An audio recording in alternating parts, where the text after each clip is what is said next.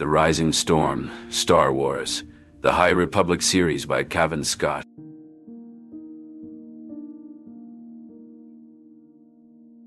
Perilous Missions. Udides navigated the treacherous Riston Badlands, driven by duty and his connection to the Force. The icy landscape stretched out before him like an endless white canvas, punctuated by colliding planetoids and razor-sharp shards that threatened to tear him apart at any moment.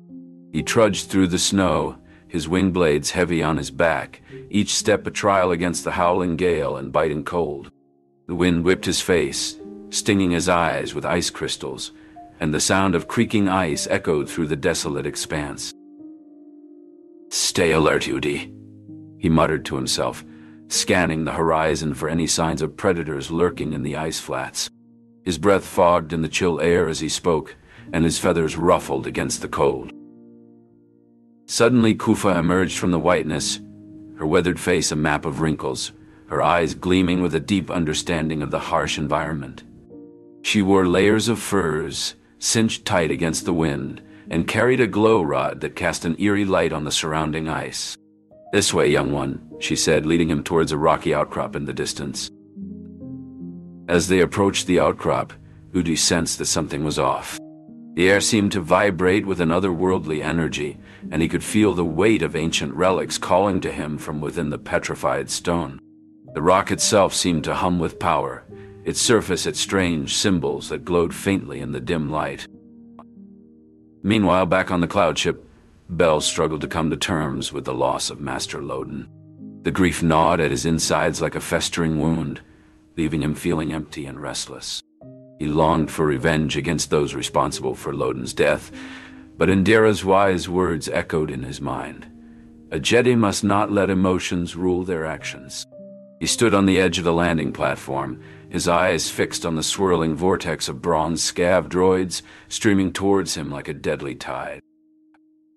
"Bell, we have incoming!" a voice shouted from the comms system. Ember, his Charhound companion, growled softly beside him, sensing his unease. With a deep breath, Bell focused on the Force, sensing the gaps in the droid's formation. He charted a path through them, using his lightsaber training to guide him. Ember stayed close by his side as he leapt into action, dodging and weaving between the scav droids, his lightsaber a blur of motion. "We'll make it through this, Ember," he assured his companion, even as the harpoon pierced the Vector's hull, a stark reminder of the Nile's deadly intent. Udides, meanwhile, reached the rocky outcrop, his breath forming clouds in the frigid air. Kufa pointed to the cleft in the stone.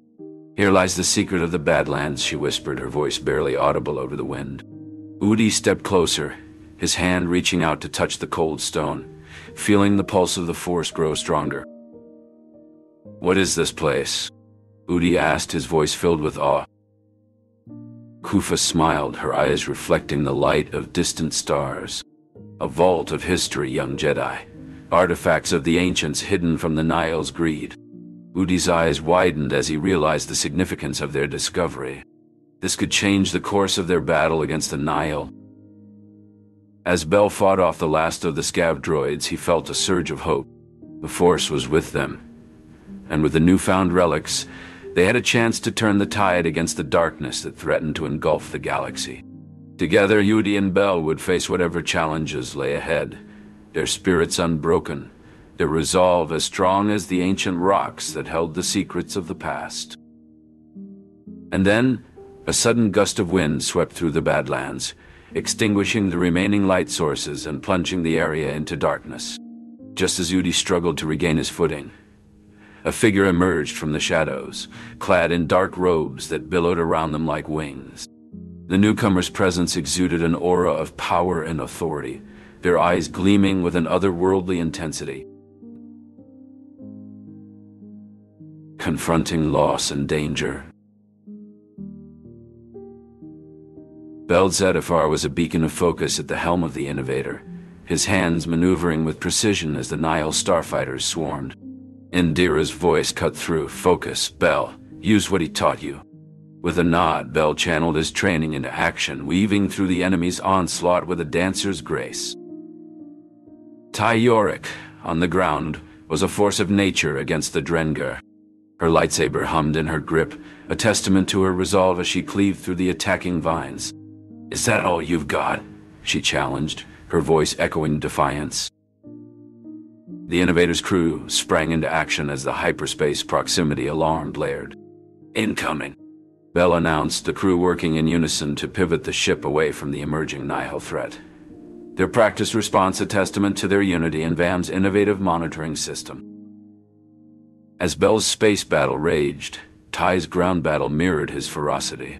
Alone, she summoned the Force, her lightsaber flying into her hand to meet the Drengir's charge. With a leap fueled by determination, she severed the creature's head, her victory a silent echo to the battle above. Bell's strategy shifted, his maneuvers turning defensive as he channeled his mentor's wisdom into each move. "For Loden," he whispered, his actions honoring his lost master. With a swift maneuver, he turned the tide of the battle, the Innovator's lasers finding their mark on the Nihil's flagship. The enemy ship erupted in flames, a beacon of victory against the darkness. Bell and Ty, though apart, were united in their courage. Political maneuvering and discord. In the grand chambers of the Jedi Council, tension hung heavy in the air. Chancellor So, her features marked with concern, addressed the assembled Jedi. The Republic fair must shine as a beacon of hope, untouched by the Nihil's shadow, she proclaimed resolutely. Stellan Gios, a Jedi of unwavering commitment, concurred. "We shall safeguard the fair. The Nihil will not undermine the foundations of our Republic." Elzar Mann, his expression clouded by recent events, spoke up. "Yet, we must also heed the people's anxiety. Fear can be as destructive as any weapon." The discussion shifted as Samra, a diplomat with a keen intellect, offered a suggestion. Perhaps appointing a special liaison to the Togrutas could allay their fears. Jedi Ingel is adept in such matters. Stellan considered the proposal, but it was Elzar who voiced his doubts. Ingel's forthright manner may not be the best fit. Alvar Kriss, renowned for her leadership and bravery, could provide the needed solace. Chancellor So reflected on their words, her gaze steady. "Your counsel is wise, Elzar. We shall extend an invitation to Marshal Kriss, whose reputation for valor and compassion precedes her." As the meeting drew to a close, Stellan approached Elzar, his gaze probing. "Elzar, your unease is palpable. Tell me, what troubles your mind?" Elzar hesitated, then spoke in a low voice. "I carry the weight of the recent events personally. I fear I could have done more to prevent them." Stellan's hand rested gently on Elzar's shoulder, offering reassurance. "You did all that was within your power, my friend. The Nihil bear the blame, not us. Let us look forward, for the past is beyond our control." Their conversation was abruptly interrupted by a commotion outside the chambers. Republic guards burst in, encircling a hooded figure. Chancellor So's features hardened as she addressed the unexpected visitor. "Marchion Ro, you stand accused of complicity in the Nihil's atrocities. Any attempt at deception will be met with swift and severe justice." Ro's smile was cold and calculating. "Chancellor, I assure you, my intentions are pure. I seek only to aid in eradicating the Nihil and restoring peace to the galaxy." So's eyes narrowed, her skepticism clear. "Your words hold little weight, Ro. Nonetheless, we shall hear what you have to say, for now." The Valo Republic Fair. The Valo Republic Fair was abuzz with excitement and color, a true testament to the unity and diversity of the Galactic Republic.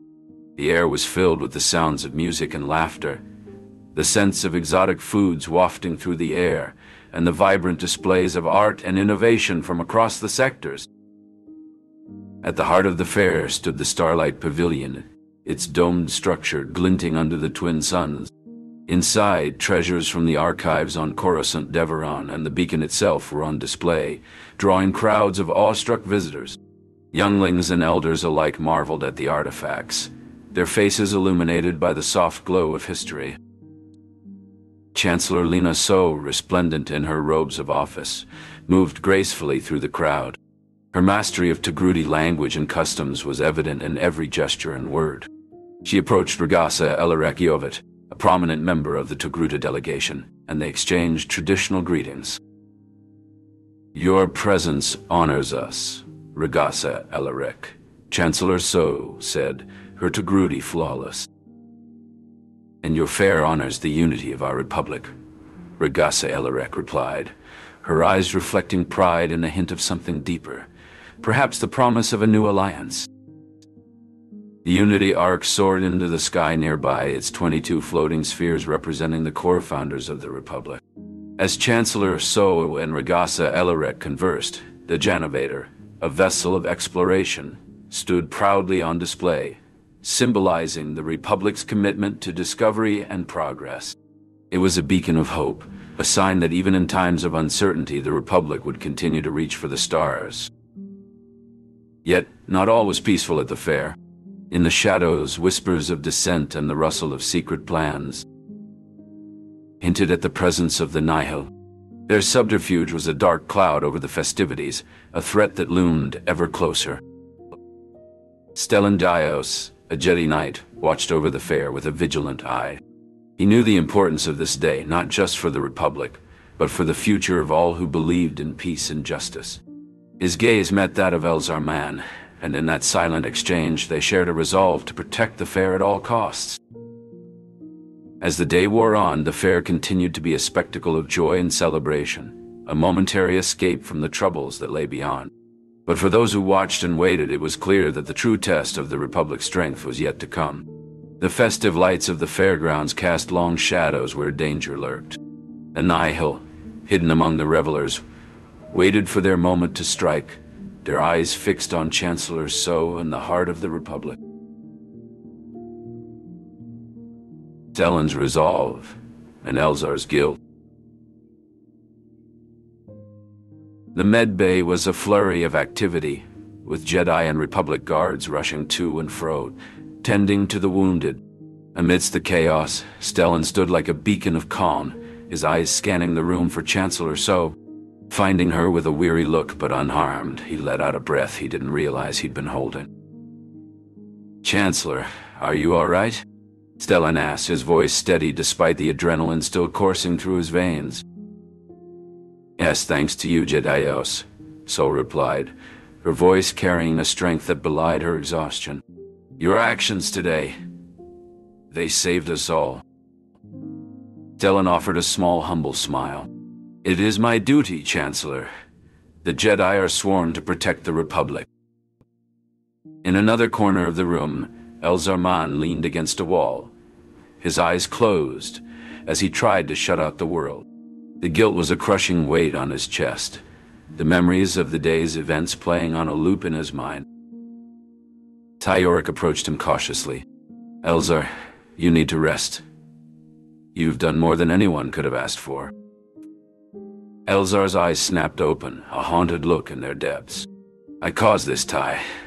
The destruction, the fear. I tapped into something dark, and now I can't escape it." Ty placed a hand on his shoulder, her grip firm. "You saved lives, Elzar. Remember that. The darkness, it doesn't define you." "I used it, reveled in it," Elzar whispered, his voice breaking. "How can I face the others knowing what I've done?" "By standing up and fighting back," Ty said resolutely. "We face it together, Elzar. We make it right." Stellan joined them, his expression solemn. "The Nihil won't stop here. We need to be ready." Elzar met Stellan's gaze, a silent understanding passing between them. "Then let's prepare. Together." Meanwhile, the three stood united. The medbay doors burst open, revealing a group of younglings led by Master Indira. Their eyes were wide with a mix of fear and awe, having witnessed the horrors and heroics of the day. "Master Jaius, Master Man." Indira addressed them, her voice firm yet gentle. "These young ones have seen much today. They look to you for guidance." Stellan knelt to meet the gaze of the nearest youngling, a girl no older than 10. "Fear is natural," he said softly, "but we must not let it control us. We are Jedi, and we stand together against the darkness." Elzar watched the interaction, the innocence in the youngling's eyes reminding him of what they were fighting for. He stepped forward, his resolve strengthening. "And we learn from our mistakes," he added, his voice gaining confidence. "We grow stronger, wiser, and more united." The younglings nodded, their expressions determined. It was a small moment, but it held the weight of the future, a future they would shape together. As the evening shadows began to stretch across the medbay, Stellan and Elzar, along with the other Jedi, transitioned to a nearby chamber where strategy and aid were being coordinated. The Nihil's threat loomed over them, but so did the unity of the Order. They were ready to face whatever came next, their resolve unbroken, their guilt transformed into a driving force for good. Together they would forge a path forward, guided by the light of the Force and the strength of their convictions. Battle in the skies. The skies above Valo were ablaze with the fiery dance of combat. Stellan Dios, lightsaber in hand, stood firm, his eyes scanning the horizon for the next wave of Nihil attackers. Beside him, Chancellor So clung to hope, her eyes fixed on the Jedi Master's valiant efforts. "They're coming in fast," a voice shouted over the roar of engines and the crackle of blaster fire. Stellan nodded, his focus unbroken. "Protect the Regassa and the Chancellor. I'll handle the front lines." As the Nihil ship swooped down, Elzarman urged his Sanval into the fray, its movements synchronized with his own as he deflected incoming blasts with his lightsaber. "We need to even the odds," he called out to Stellan, his voice a calm amidst the chaos. Stellan replied with a nod, his own blade humming as he parried a plasma bolt. "On it, Elzar. Keep them off our tail." The battle raged on, with Stellan and Elzar weaving a tapestry of light through the dark intentions of the Nihil. Below them, Regassa Yovit stood protectively by Chancellor So's side. "Can they hold them off?" So whispered. Yovit's voice was steady. "If anyone can, it's them. The Jedi are our best hope." Stellan turned his attention to the Nihil attackers. A small band of them, led by a Twi'lek with a plasmol burning in her hands, charged towards him. Stellan drew his lightsaber, its bright blade illuminating the darkening sky. With a final glance at the chaos unfolding around him, Stellan leapt into action, his lightsaber flashing as he confronted the Nihil. The fate of Valo hung in the balance chapter. The skies above Valo were ablaze with the fiery dance of combat. Stellan Gaios, lightsaber in hand, stood firm, his eyes scanning the horizon for the next wave of Nihil attackers. "Stellan, they're coming in fast!" a voice shouted over the roar of engines and the crackle of blaster fire. Stellan nodded, his focus unbroken. "Protect the Chancellor and the Regassa. I'll handle the front lines." As the Nihil ships swooped down, Elzarman urged his connection with the Force to guide his actions, his lightsaber a blur of blue as he deflected incoming blasts. "We need to even the odds," he called out to Stellan, his voice a calm amidst the chaos.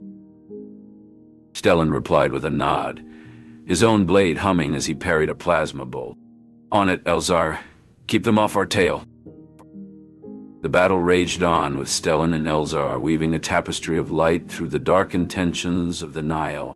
Below them, Chancellor So clung to hope, her eyes fixed on the Jedi's valiant efforts. "Can they hold them off?" she whispered to Regassa Yovit, who stood protectively by her side. Yovit's voice was steady. "If anyone can, it's them. The Jedi are our best hope." Stellan turned his attention to the Nihil attackers. A small band of them, led by a Twi'lek with a plasmol burning in her hands, charged towards him. Stellan drew his lightsaber, its bright blade illuminating the darkening sky.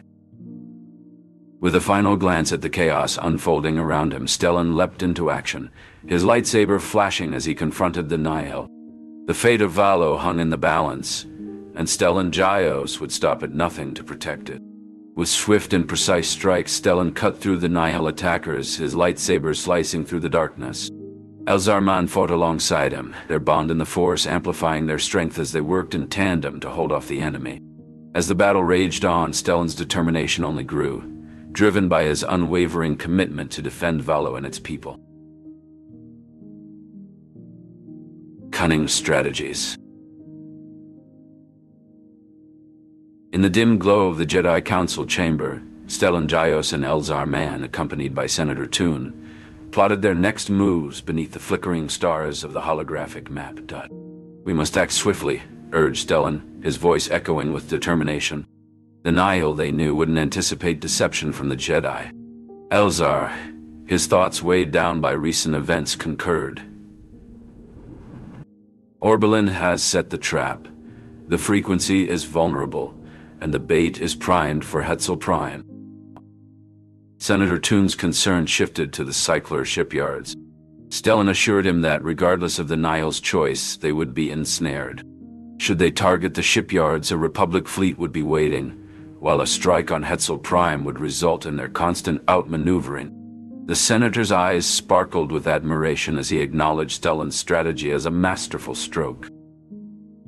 Meanwhile, in his lair, Marchion Ro delved into ancient texts, his fingers gliding over cryptic symbols.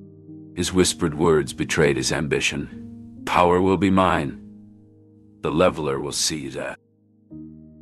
Back at the Council, Elzar raised the possibility of capture and the potential value of information extraction from a Nihil captive.